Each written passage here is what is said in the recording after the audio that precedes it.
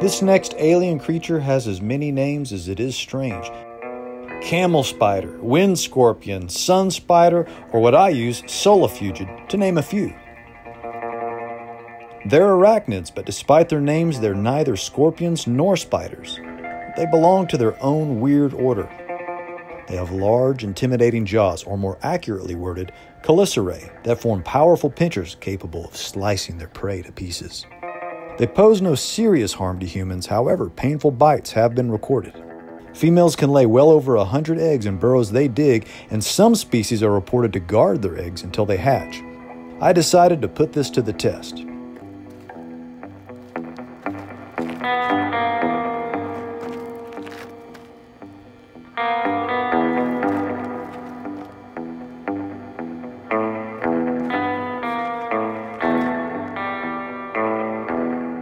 We're going to leave this devoted, soon-to-be mama alone to let her bring another 100 or so SOLIFUGIDs into the world.